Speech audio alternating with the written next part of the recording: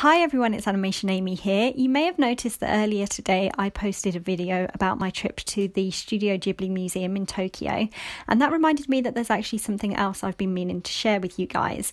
I really wanted to talk to you about it a couple of years ago, and I was actually making a video about it at the time, so I'm just going to insert that into this rather than making a new video for you, because I think I cover all the topics that I would do anyway if I was to record this again.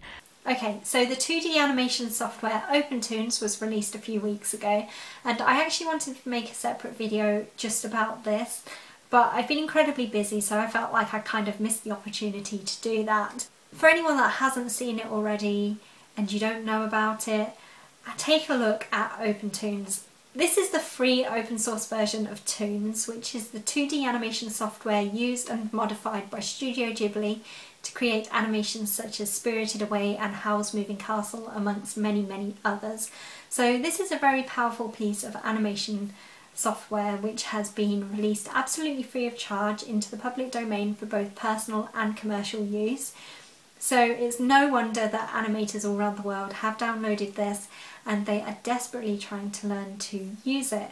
Now, it is quite complicated looking. I think that with some patience and some practice, this can be a very powerful piece of 2D animation software which hopefully will help to encourage more filmmakers to create 2D animations, because they are my favourites and I hope that other people feel that way too.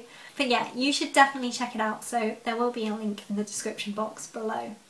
So like I said, when I first looked at this a couple of years ago, I found it quite complicated. I don't know what changes have been made to it since then, but if you guys are interested and you would like me to make a tutorial, then please let me know in the comment boxes below, and that's certainly something that I'll try to do if I get a chance to.